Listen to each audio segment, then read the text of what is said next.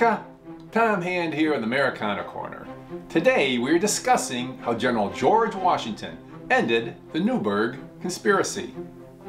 By early 1783, a few high-ranking officers in the Continental Army, then stationed in Newburgh, were threatening mutiny due to Congress's unfulfilled promises of a pension for the men.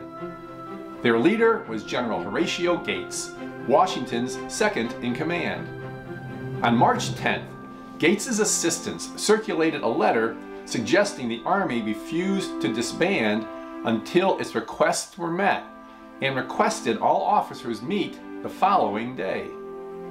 General Washington quickly responded and called the summons irregular and disorderly. He asked that the meeting be delayed until March 15th to give emotions time to subside.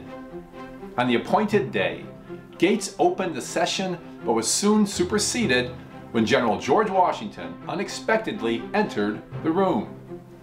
He gave a speech known as the Newburgh Address, which mentioned all the reasons why taking matters into their own hands would be a mistake for the officers, the Army, and the nation.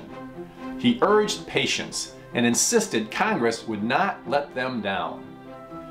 Washington then put on his glasses to read a letter to the men. He said, "Gentlemen, you will permit me to put on my spectacles, for I have not only grown gray, but almost blind in the service to my country." The men were surprised to see Washington looking old and vulnerable, and they realized how much he had sacrificed for them and the nation.